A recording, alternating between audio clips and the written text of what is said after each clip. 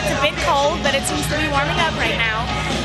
We've been doing this for about 10 years. I have a 13-year-old son, and they have to be 4 to ride. So we've been doing this for about 10 years, and this is my new boy. He's just about to turn 4, so this will be his first year. They all got runny noses. These are my godchildren, Javen, Sydney, and we're looking forward to having a good time today. It's warming up, so throwing beads is going to keep their blood flowing. Hey, Todd Lorraine from Galgano. Kids Parade and Golden Better. Best parade on the bayou. So how many years have you been participating in the parade? Oh, we've been participating about 6 years, 7 years. And who do you have behind you there? Got my wife, a neighbor, and friends. And you guys always get together the same people every year? Yeah, pretty much. We find different riders and we eat and have a good time. It's all about the kids.